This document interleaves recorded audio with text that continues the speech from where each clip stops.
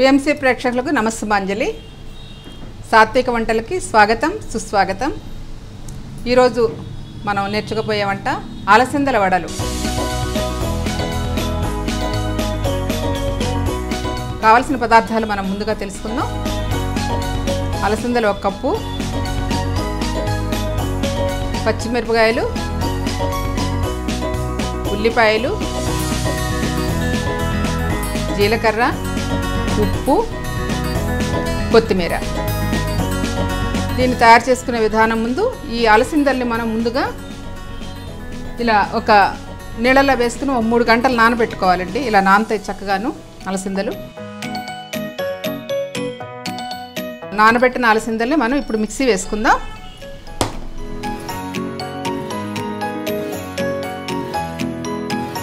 ఈ మిక్సీ గిన్నెలో ఈ అలసందలు వేసుకుని ఒకసారి మిక్సీ పట్టుకుందామండి.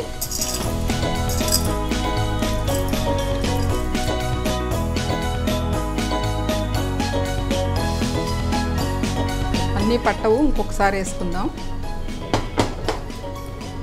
దీనిలో కొంచెం ఉప్పు వేసుకుందాం.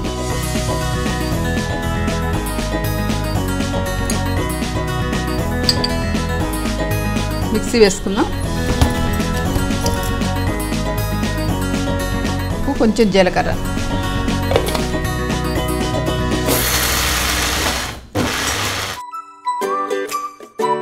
మెత్తగా అవసరం లేదండి, బాగా కొంచెం కొద్ది బరగ్గా ఉంటేనే బాగుంటుంది.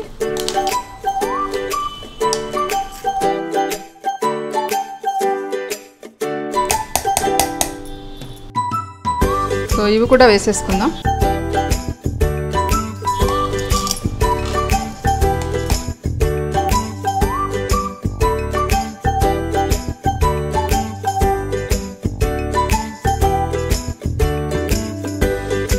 కొంచెం ఉప్పు పడుతుంది, రెండోసారి వేస్తాం కదా. కొంచెం జీలకర్ర కూడా వేసుకుందాం.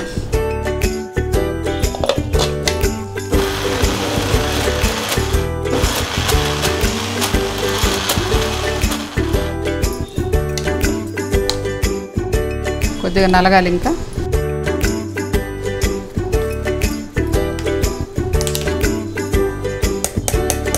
జీలకర్ర, అల్లం ముక్కలు వేసాగా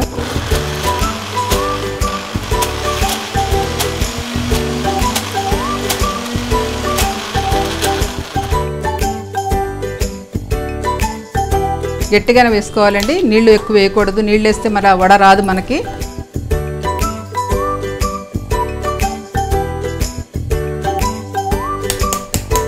ఇంకొకసారి వేసుకుందాం.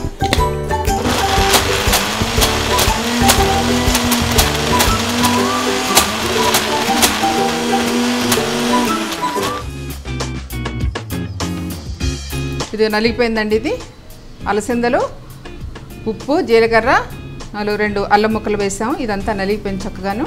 కొంచెం బరకగానే ఉండాలండి, మరి ఎక్కువగా మెత్తగా చేసుకోకూడదు. ఇప్పుడు దీనిలో వేసుకునే ముందు బాండి పెట్టుకుని నూనె పెట్టుకుంటే నూనె కాలుతూ ఉంటుంది. ఈ లోపల మనం అది చేసుకుందామండి.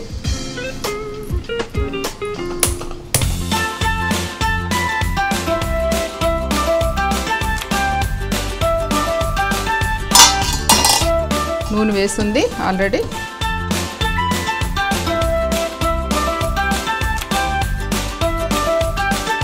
నూనె కాలుతూ ఉంటుంది.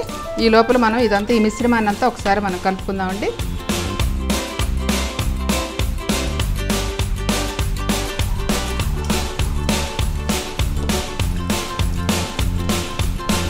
బరక రుబ్బుకోవాలి. అలసందలు మంచి ప్రోటీన్ ఇదండి. మన కందిపప్పు అలాగే ఇలాగ అలసందలు వడలు చాలా బాగుంటాయి. అలాగే ఈ అలసందల్ని ఇలా కాకుండా మనం ఉల్లిపాయ వేసుకుందామండి.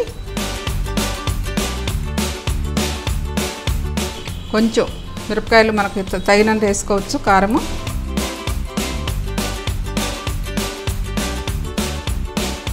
మిరపకాయ, జీలకర్ర దానిలో వేసుకున్నాం. కొంచెం వేసుకున్నాం జీలకర్ర, కొత్తిమీర,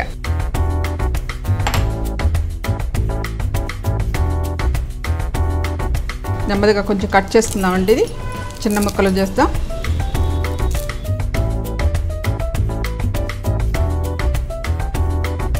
నూనె వేడెక్కుతుందండి. ఈ లోపల మిశ్రమాన్ని మనం కలుపుకుంటున్నాం.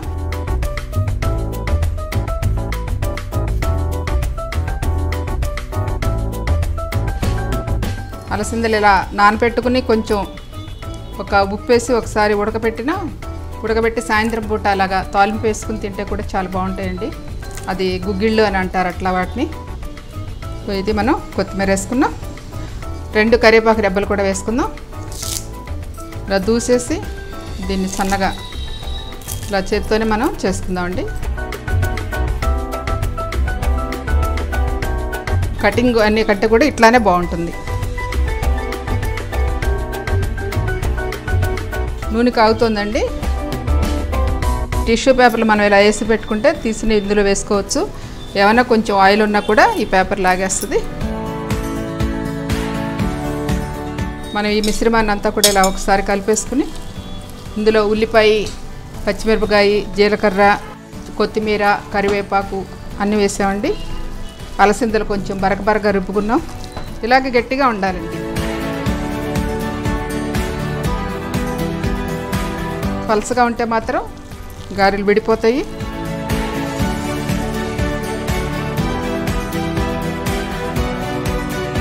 ఈ వడలు బాగా అన్ని చోట్ల ఈవినింగ్ అవర్స్ మనం వేసుకుంటే చాలా చక్కగా ఈవినింగ్ అవర్స్ స్నాక్గా బాగుంటాయండి. సాయంత్రం పూట పిల్లలు రాగానే స్కూల్ నుంచి రాగానే వేసి పెట్టిన మంచి బలవర్ధకమైన ఆహారం కూడాను. అలసిందలంటే అందులో చాలా ప్రోటీన్స్ ఉంటాయి. ఇది కలుపుకున్నామండి. ఇప్పుడు ఇలా పెట్టుకుని మనం ఇది ఒక పేపర్ తీసుకుందాం గారెలు చేసుకోవడానికి. ఓకేనండి, నూనె కాలుతుంది. ఓకే, మనం ఇలాగ చిన్నగా వడలు చేసుకుని వేసుకుందాము. ఇలా కొంచెం తీసుకుని ఇలాగ పెట్టుకుని ఎక్కువ పెద్దగా చేయకూడదండి. ఇట్లా కొంచెం మందంగానే ఉండాలి. చుట్టూ పలసగా చేస్తే అలా చేస్తూ వేద్దామండి. వడలు వేసాం.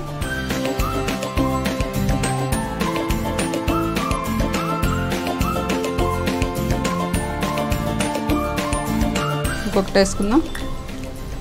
ఇలా ఇంత సరిపోతుంది.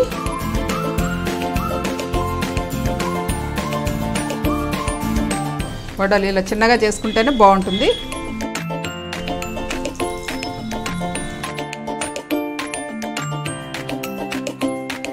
పిండి కమ్మటి వాసన వస్తుందండి. దీనిలో ఉల్లిపాయ, అల్లం ముక్కలు, పచ్చిమిరకాయ ముక్కలు అన్నీ పడినాయి కాబట్టి కొత్తిమీర, కరివేపాకు అన్నీ వేసుకున్నాము.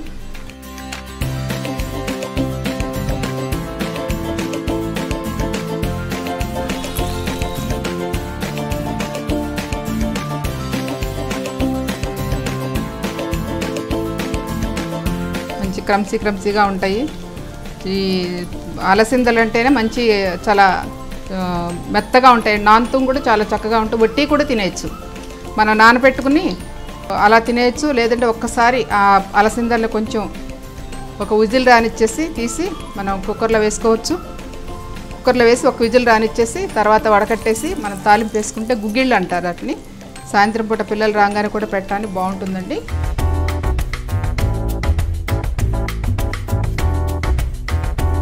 కాలుతున్నాయి.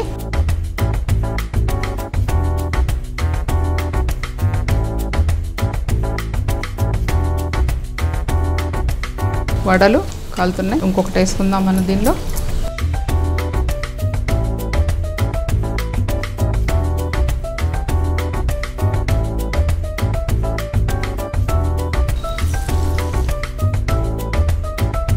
కాలుతూ ఉన్నాయి, వేగుతున్నాయండి.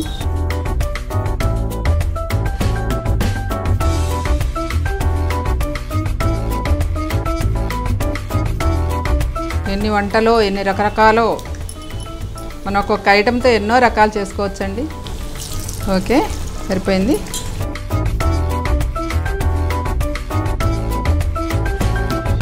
వేగుతున్నాయి.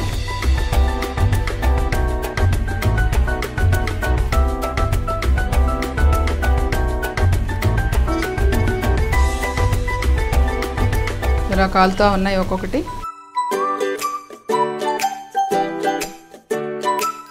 సార్కి అలసిందలు చాలా ఇష్టం. మొన్న ఎప్పుడో లాక్డౌన్లో సార్ ఒకసారి చెప్తున్నారు, ఏం తింటున్నారు, మాట్లాడుతూ తింటున్నారు అన్నమాట. ఏంటి సార్ ఏం చేస్తున్నారంటే, ఇదిగో అలసిందలు నానపెట్టుకుని గుగ్గిళ్ళు వేసుకుని తాలింపు వేసుకుని తింటున్నా మేడం అన్నారు. అవునా అని చెప్పేసి మంచి శనగలు వేరుశనగ గుళ్ళు కూడా నానపెట్టుకుని తాలింపు వేస్తే ఈవినింగ్ అవర్స్ అది కూడా బాగుంటాయండి.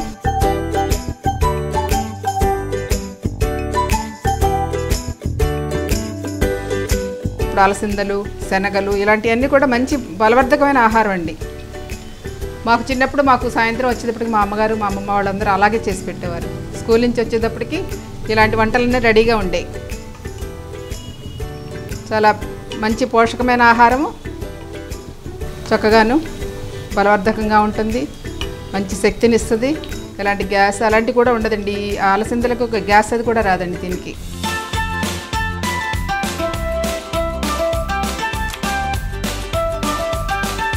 కొంచెం వయసు వచ్చిన తర్వాత గ్యాస్ వచ్చింది అలాంటివి అనుకుంటా, అలాంటివి కూడా ఉండదు. చాలా వేగుతున్నాయండి, చక్కగా కలర్ఫుల్గా వచ్చినాయి.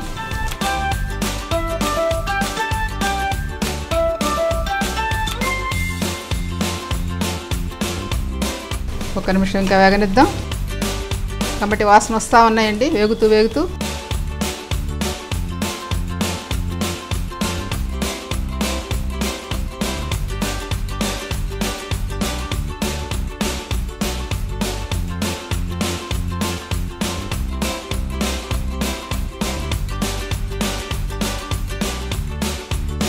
ఒకటి అయింది, తీసుకుందాము. చూడండి గోల్డెన్ కలర్లో వచ్చినాయి చక్కగా.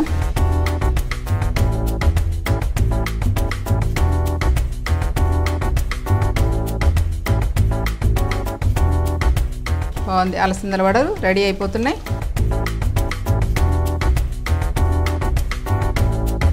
కొత్తిమీర కరివేపాకు పైన వేసాం కదండి, అవి కూడా కనపడుతూ ఉన్నాయి అన్నమాట. కమ్మటి వాసన వచ్చేస్తుందండి.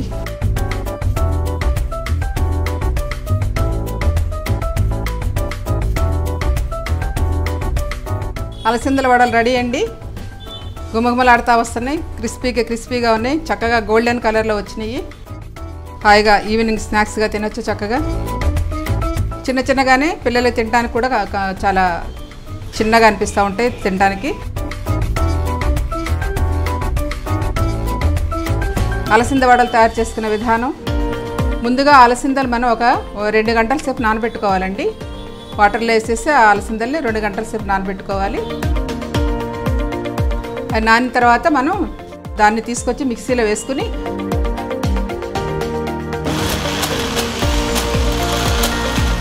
మిక్సీ పట్టేటప్పుడు కొంచెం మనం బరకగా తీసుకోవాలి.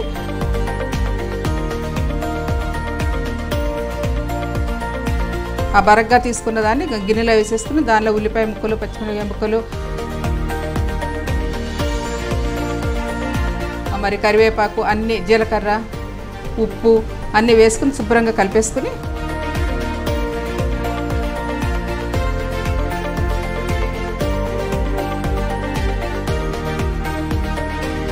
చక్కగా మనం బాండీ పెట్టుకుని నూనె వేసుకుని దానిలో ఇలా వడలుగా చిన్నగా వేసేసుకుంటే రెడీ అయిపోతాయండి.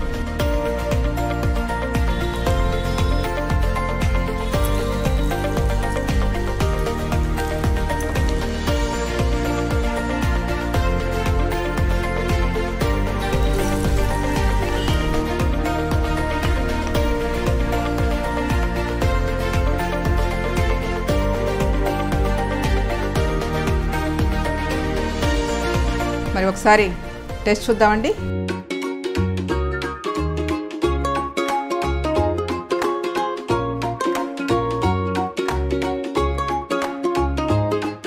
ఆహా, కమ్మగా ఉన్నాయి, బాగున్నాయండి. ఈ అలసిందలతోటి రకరకాలుగా చేసుకోవచ్చండి. అలసిందలు కొంచెం బియ్యము నానబెట్టేసి దోశలుగా వేసుకోవచ్చు. దోశల్లో కూడా అలాగే అలసిందలు బియ్యం 2 కలిపి 2 గంటలు నానబెట్టి మనం రుబ్బుకుని చక్కగా దోశలాగా వేసుకుంటే బాగుంటుంది. అలాగే పిల్లలకి ఈ ప్రోటీన్ ఫుడ్ చక్కగా ఇచ్చినట్టుంటుంది. ఎవరికైనా సరే, పిల్లలకైనా మనకైనా బాగుంటుంది.